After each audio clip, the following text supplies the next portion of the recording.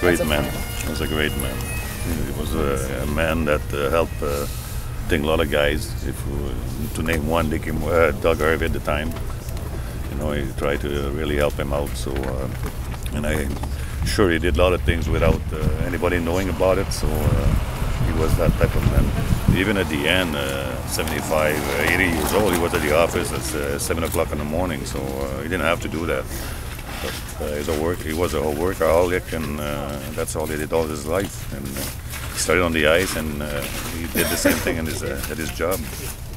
I never had a chance to play with Dickie, but I have a chance to be on the ice at the same time when they retire a sweater together. So that was a very nice day, and I'm gonna remember that the rest of my life, I guess. His life was hockey. And after that, we got a good alumni, and Dickie was always there for a golf tournament and helped the alumni to do better and better. Yes, I like the guy so much, Dickie Moore.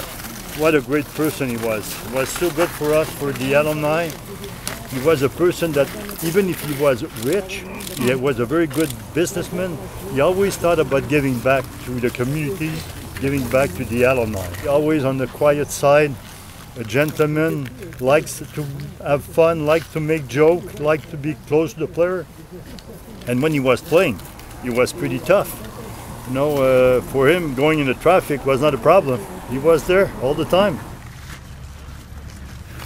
After Jean and Gilles Tremblay, who passed away also, and we've been losing a lot of guys lately. Henry is sick. So it's for us, it's tough days when we lose some of our legends like that.